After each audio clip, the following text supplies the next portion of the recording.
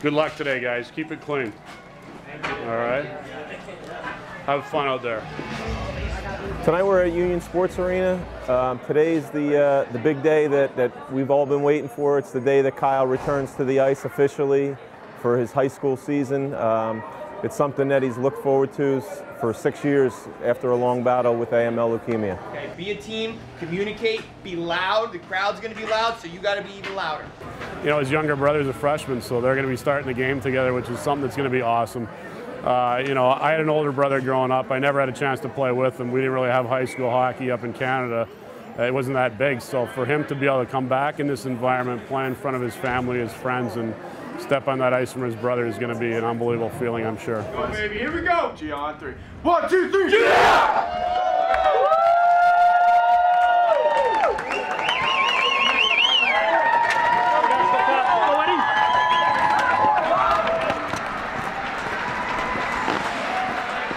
I'm good. Oh yeah.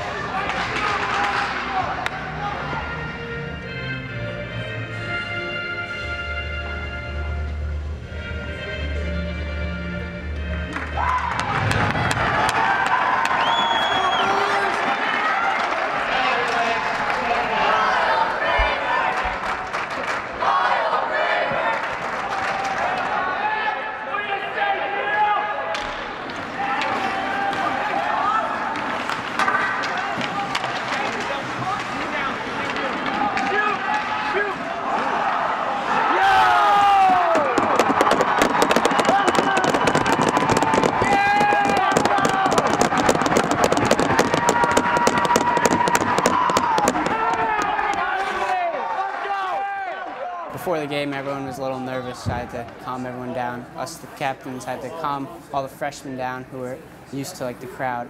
But once we got out on our first 10 minutes, everyone started working, and Kyle especially got his nerves out and started playing great. I mean, after he scored that first goal 10 seconds in, I mean, the whole building erupted. I mean, it was definitely a huge experience. And I mean, I had a little bit of adrenaline in the first period. After I got hit, I kind of shook it off and played the rest of the game. There was so much anticipation in the game. You know, it's all the practices and everything building up to it, the media, everything. And I think, you know, it got to a boiling point in the kettle, and then, you know, popped right off the top of the kettle right there. I don't have to have the pressure anymore of this first game. I think I could just play the rest of my season with probably the same way I played this game, coming in and just giving it my all. It's a great way to start the season. You know, a little bit of pressure for them, but they seem to handle it well. And yeah, I think they're all looking forward to the next game on Friday.